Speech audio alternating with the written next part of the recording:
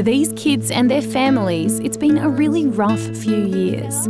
They've been living through one of the worst droughts on record. The grass was all dried out and the ground was all cracked up. School wasn't as good.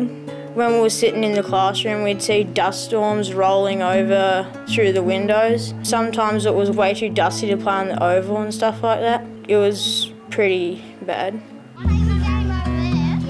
They live around a town called Caragabal in New South Wales, about 400 k's west of Sydney.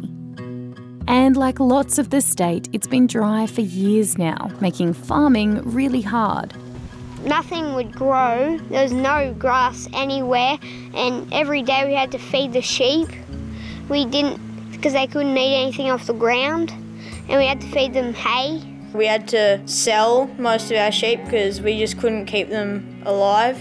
My family was really stressed, so I was kind of a bit sad because I wasn't able to see my parents as much. You kind of feel like bad, but you can't really do anything to make it better. Many drought-hit towns have been living with strict water restrictions, which meant cutting back on stuff that some city people might take for granted.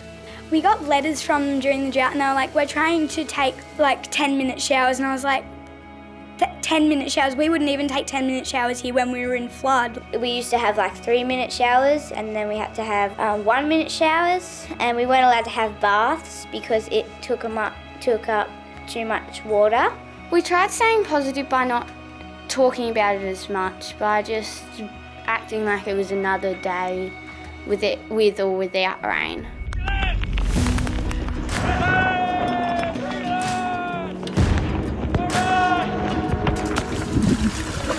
But then, finally, it was what people across the state had been waiting for. Rain. I remember we used to joke about what's this stuff coming from the sky when it used to come, acting like we never knew what it was.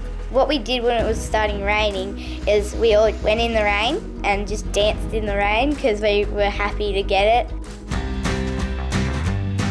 This month, a third of New South Wales has been declared drought-free. Experts say some areas had more rain by the end of February this year than the whole of 2019.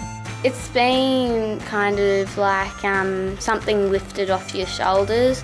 It's meant that I can spend a lot more time with Dad and help out a bit more on the farm. The crops are growing, they're going very well. We're getting lots of water and starting to get a little too much water because, and it's amazing. There's heaps of stuff to eat for the sheep, and then you can sell them for heaps of money, then you can buy heaps of stuff. While there's been plenty to celebrate in places like this, Australia's drought is still not over, and there are lots of communities that are really struggling. That's why these guys say it's important to remember that while rain can be a little annoying, it can also be a real blessing out here in the country. You may get rain all the time, but rain for us out here is a gift.